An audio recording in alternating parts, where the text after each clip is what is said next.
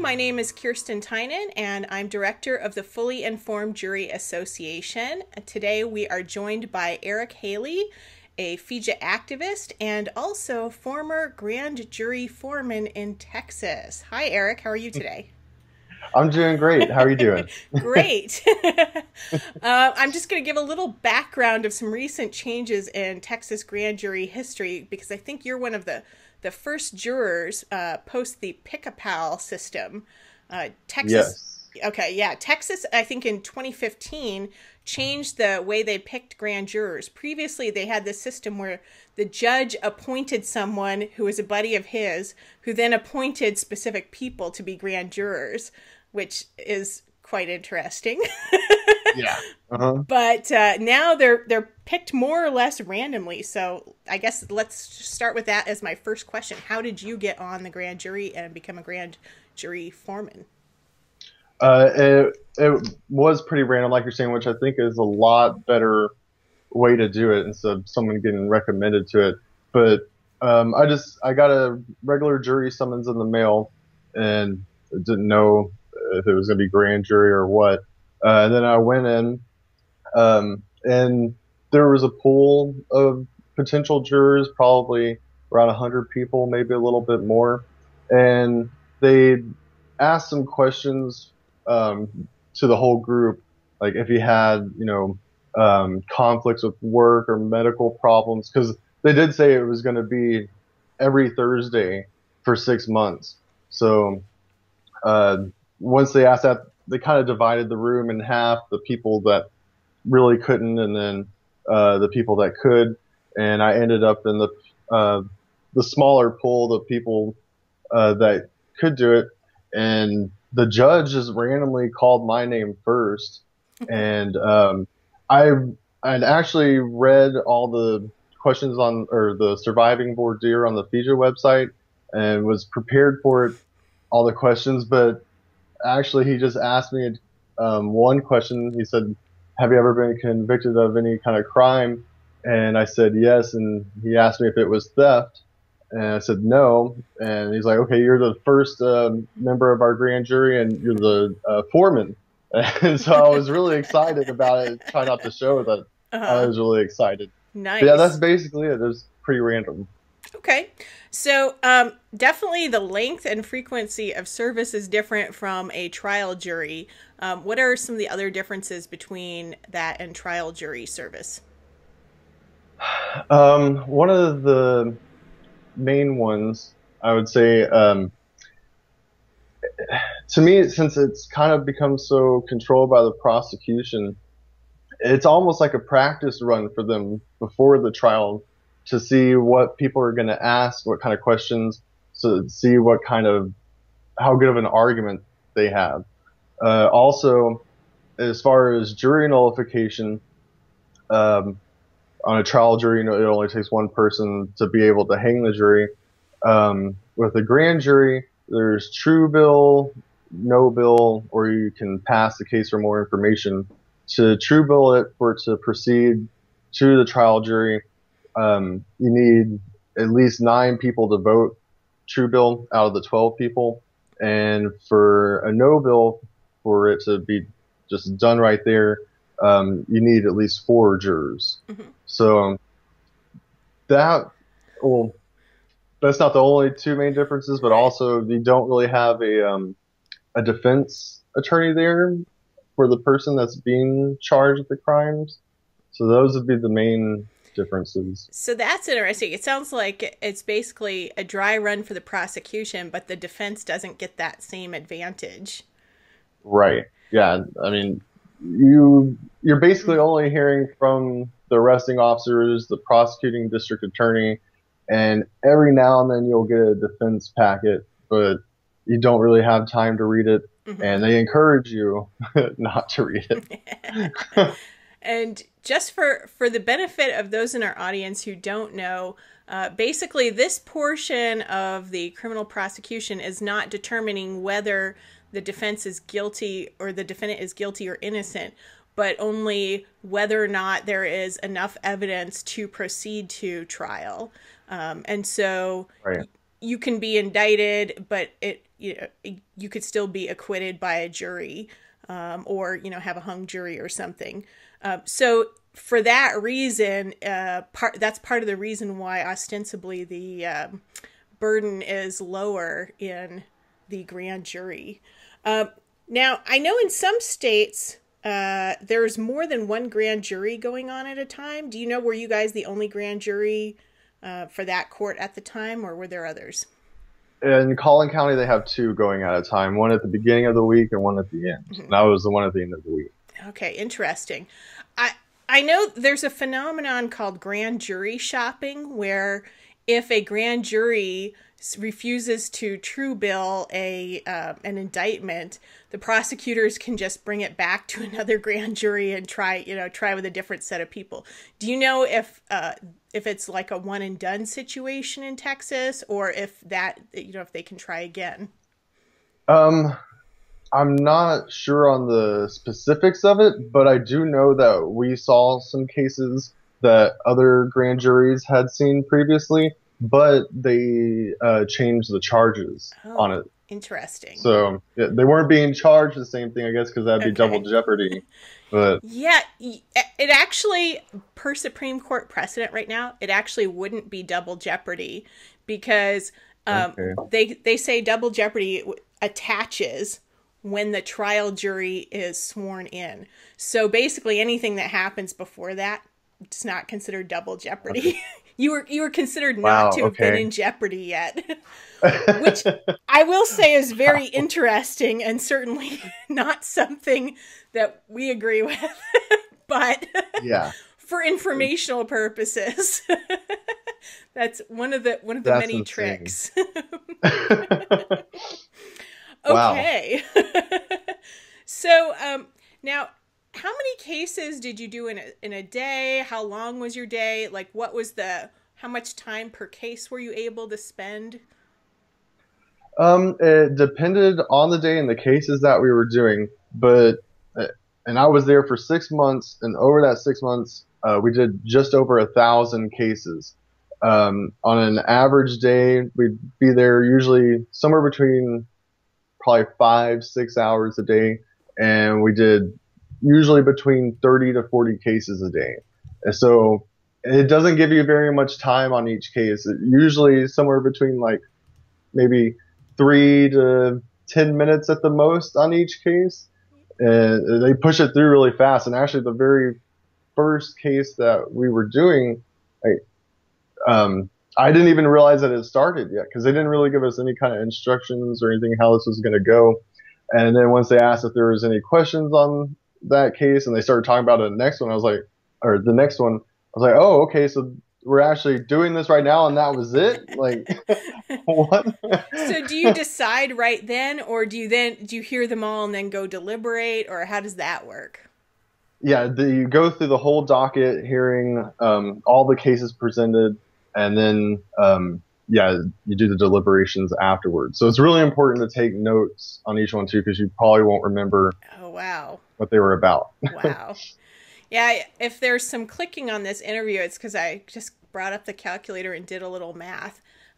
For a 5-hour day at 40 cases, that would be 7.5 minutes a case, which is actually pretty good compared to some that I've seen. I'm not saying it's good in the absolute sense, but just for comparison, in 2011, I came across an article that was writing up a North Carolina grand jury that did 276 cases in a day. They spent an average of 52 seconds per case. That is, I don't even know how that's legal. Was that was North Carolina. Mm-hmm. Okay. Yeah. Man. Perhaps when I post this, I'll put a link in the description if I remember. But I was just like quite appalled. It's really ridiculous, and most people have no idea. They don't realize that. You know? Right. And it kind of seems to me like it reflects a callousness and maybe like a casualness about the prosecution. What was kind of the prosecutor's demeanor through all of this? Were they like hard nosed and serious about it? Like, did they just kind of expect you to rubber stamp it? How did it? What was the environment like? Yeah, for the prosecutors, they were very casual. The very first day, I remember the district attorney was sitting there laughing about the people being prosecuted. Like, oh, this is another frequent flyer of ours, and they're like, it's okay to laugh. We need some comic relief, but yeah, they really don't really see these people as real people.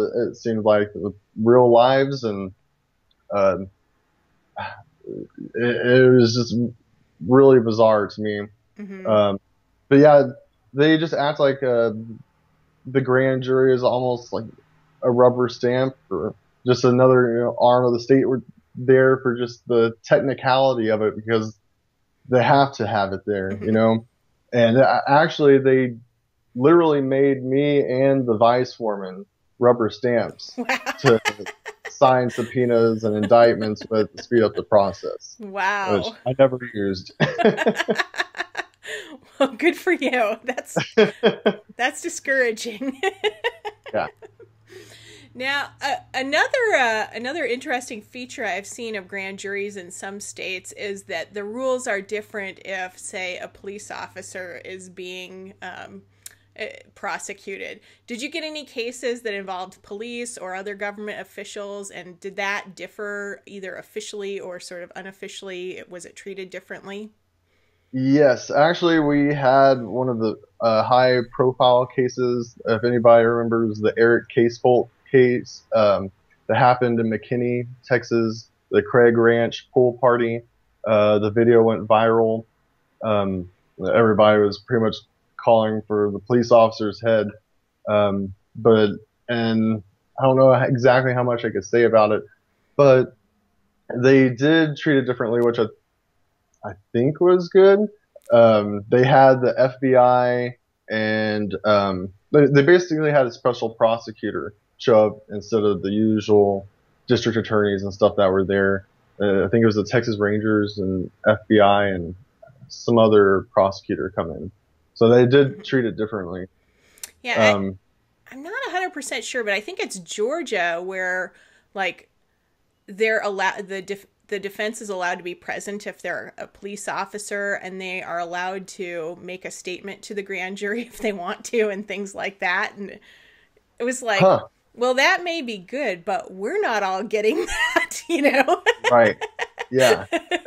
And definitely, and witnesses coming to testify in front of the grand jury makes a huge difference and makes people realize that these are real people with real lives too. Mm-hmm. So, How often do witnesses actually testify? It sounds like at 7.5 minutes a case, there's not a lot of witness time for the most part.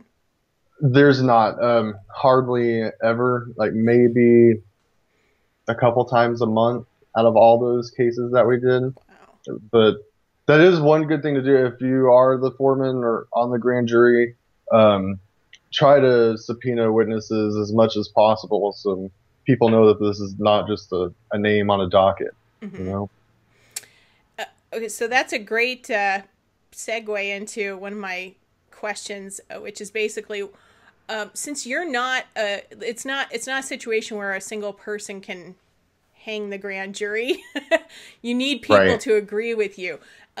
So what are your tips for like winning others over to join you in not indicting so that you can get that minimum amount to nullify? Do you openly discuss jury nullification? Do you take another angle? How do you recommend people deal with that? Well, when I first started, I was going more of the angle of kind of openly talking about it without saying the words jury nullification.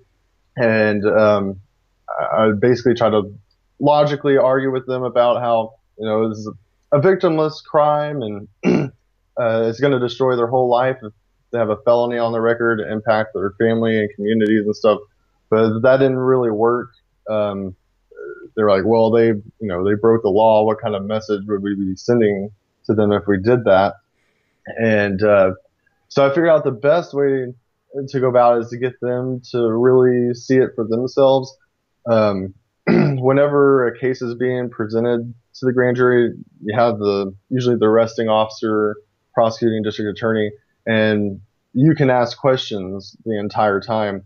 So I would ask a bunch of questions like about the constitutionality of the police's actions, the probable cause, if they were searching somebody, and all the details about that, how they obtain the evidence. Also, yeah, like I said, call in witnesses. Also, it helps to know the personalities of the other jurors if you have time to figure that out, to know what kind of questions to ask that might kind of not sit well with them when they get the answers to them. Yeah, ask questions about, how it's going to affect families and communities. Do they have people depending on them? What's going to happen if they go to jail, to other people? And make sure to, take notes too. Mm-hmm. Now, how often did you find yourself in the minority without enough people to prevent an indictment? Was that like, most of the time? Yeah. Was it like lone holdout Eric, or did you have a buddy or two, maybe? Oh, that's another thing too. Like, as far as asking questions, you don't want to do it too much because you don't want to annoy the other jurors, and you don't want to make any kind of enemies. There were a couple of other jurors on there that I really liked because they were asking a lot of good questions and not just blindly going with what the prosecution wanted, which helped. That way they were asking some of the questions, not just me, and it gave me ideas too. And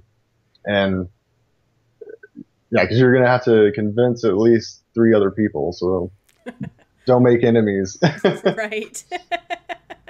Now, I don't want you to say anything that you can't say, but do you have any examples of cases of essentially grand jury nullification from your experience that you can talk about in detail or in great vague shades?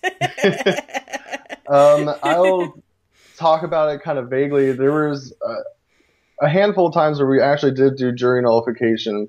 One of them that I remember the most, there was a guy, he committed a crime. It would have been a misdemeanor, just a ticket. But instead, he tried to run away from the police. So ended up escalating it to felony charges. And I thought from previous tries of trying to get the jury to nullify stuff that there was no way that we were going to no-bill this case. But I was asking questions about what this guy does for his job. And I found out that he was actually about to start boot camp to go into the Army. And I found out he also had some kids that were dependent on him. And so during all the questioning, some of the jurors, were like, well, yeah, maybe, boot camp will be better for him and than sitting in jail, and then his family's not going to suffer. And so I was really surprised because, yeah, we ended up no-billing that, even though he clearly broke a few laws. Right. Yeah, that's really interesting because it kind of brings to light one of the disadvantages of the defense in the grand jury situation. Usually, jury nullification depends on the jury having some sort of rapport with the defendant, thinking somewhat sympathetically toward them. But, so even I know a lot of people think, oh, I'll just get jury nullification in my case because it was victimless. But you really need to be likable to the jury. If they don't like you, they're not going to go out on a limb for you.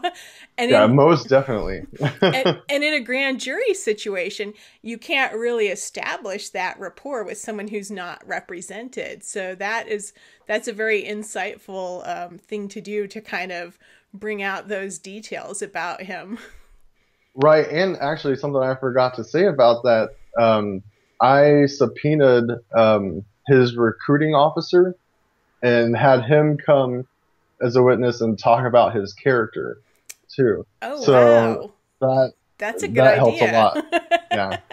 One time too, it just made me think about that. I remember asking if we could, do a little bit of investigation on our own, and they wouldn't allow us. Wow, that is So, the exact opposite of how the grand jury originally began. right, right. And I just had read Roger Roots' book too, and I was Yeah. shocked that they told us that, but I didn't really know what to say to them, Yeah, to, you don't want to get kicked off because right. that'd be worse than a worse situation. But for our audience, Dr. Roger Ritz is one of FIJA's Board of Advisors members, and he has a book out called The Conviction Factory. Help me out, Eric, with the That's a really subtitle. good book. The Conviction Oh, Factory, The Collapse of America's Criminal Courts. And I hope that in the few days I'll have an interview with him as well about that book. So we'll get into some more grand jury details then. But for now, thank you so much, Eric. Thank you not only for thank you for your service as a grand juror, your well, conscientious service, but also you've been a big FIJA activist as well, which I appreciate so much. So anyway, I no just problem. want Thank you for everything you do. just want to extend all my gratitude to you. Something I didn't mention is the prosecution actually recommends how the jury should vote on each case. And 99% of the time, the jury goes along with it. So we need Wow. more liberty-minded people to get on jury. That's so interesting because like why are they bringing the case to the grand jury if they're just going to recommend that you no bill it? Right. That's so actually now that you mentioned that, now that I'm thinking about it, I actually did post a while ago. I think there was a little video done with it was in regard to one of these high profile shooting cases that involved police and someone getting shot. And I think that they suggested basically it was like a way in states that don't require a grand jury but allow it. The prosecutor can either indict themselves by, like, they can indict, I think it's called by information. I don't really understand what that term means, but they can make an indictment themselves, or they can take it to the grand jury. And in those states, it was kind of thought that taking some of these high profile cases to the grand jury, even though they didn't want to prosecute them, was a way to sort of be like, mollify the public into thinking, Right. oh, we tried, but hey, it was the grand jury. They didn't want to indict. I could totally see that. But other than Definitely. that, it just seems very strange that the prosecutors would make a recommendation, because if you're recommending it, then bring it. If you're not, then why did you even bring it? Right. So, That's what I felt. The whole grand jury has been taken over by the prosecution, and they're basically just using it as another arm of the state and to validate, mhm. what they're doing. Well, yeah, definitely. I agree with you that we do need more conscientious, liberty minded people. And hopefully, this discussion has given some people some inspiration to get involved with grand juries if they have that opportunity and are able to do that. So, thank you so much, Eric. And you've been a great guest. All right. Thank you.